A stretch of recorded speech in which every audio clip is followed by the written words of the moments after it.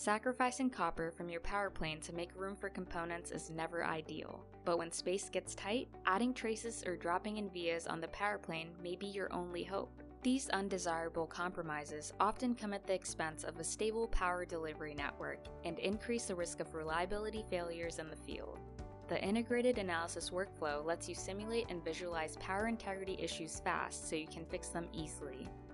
With a power tree provided by your PI expert, quickly check your design for possible IR drop and voltage issues. The analyzed signals are color-coded based on the relative amount of IR drop expected, and it's easy to view the details in a table too. Here, we'll focus on the 1.5 volt S5 net.